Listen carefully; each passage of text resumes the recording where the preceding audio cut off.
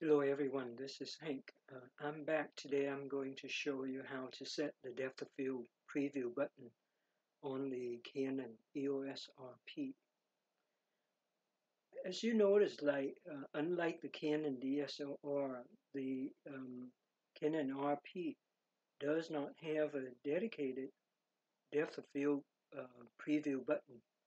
On the DSLR, it's usually in the front of the camera, to the right of the lens. There's a button there. When you push it, and then you can preview the depth of field.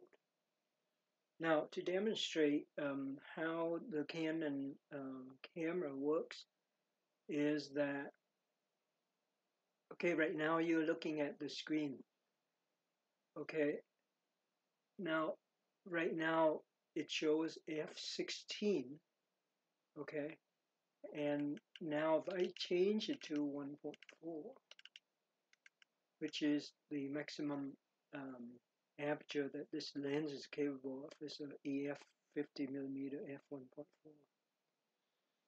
Because you can tell that there's absolutely no change in depth of field. And the reason that there's no change is because the Canon camera, the RP included, it always show you the depth of field of the widest aperture the lens capable of. So the depth of field you're looking at now, or always, is going to be set for the depth of field at f1.4. So now if you set the depth of field to, set the aperture to f16, is not going to make any difference in terms of the view through the viewfinder in the LCD. So therefore, in order for you to preview the real depth of field, you have to program one of the buttons on the RP to do that for you. So today I'm going to show you how I do it, okay? So to set it, you go to the menu, and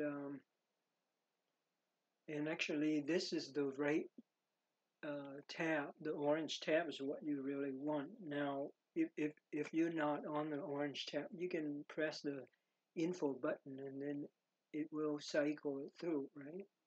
So you go into a see if in 3 operations are there, okay?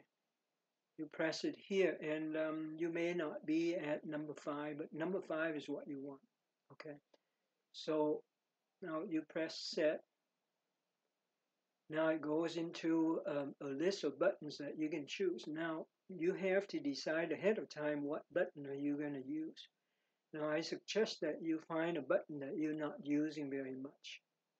Now in my case, the star button is basically what they call an AE lock, which is automatic exposure lock. Okay, normally when you press that button, you freeze the setting for 8 seconds so that you can recompose elsewhere and still maintain the exposure that you had focused on before. So that's basically how that thing works. Now, I never use that one. So I'm going to program this button to do the depth of field preview, okay? It's up to you what you choose. Okay, so when you press the set, okay, the default is the star. And you cycle through this one, okay, to look for a symbol right there. This symbol here is a depth of field preview. Okay, so when I press set on this, so now when I press that asterisk button, it is a depth of field preview now. Okay, and with that, I'm going to get out of the menu. That's all I have to do is to choose a button, program it. Of course, now when you press the star button, that's what it does. The depth of field no longer does the AE lock, okay? So that's kind of unfortunate because the RP doesn't have all of that many buttons. And you need to sacrifice a button if depth of field preview is important to you. All right, so for example, right now, when I press the star button, of course, you can't see me press it, so you have to take my word for it. When I press it here, in this case, okay, the displays go away, kind of signify that I press it, so please pay attention to that. You see that nothing happened. Why? Because the depth of field is naturally at 1.4, which is the widest apertures we discussed before. Now, I go to f16 in this case. As you can see that before I press the preview button, nothing happened, so the depth of field doesn't change. Now, when I press the depth of field preview, okay, so now you see all three dogs are in focus because the f16's got a pretty wide depth of field, so basically a lot more is in focus. Now if I let go of it, it goes back to the aperture of 1.4, okay? So if I set this thing to f8 and press it, of course the depth of field is not as good. Now the middle dot, which is behind a little bit, is a little bit blurry. Okay, so I go down further to, like, say, f4. You probably won't be able to see that dot very well anymore. But you still can see a little bit, but it gets increasingly blurrier.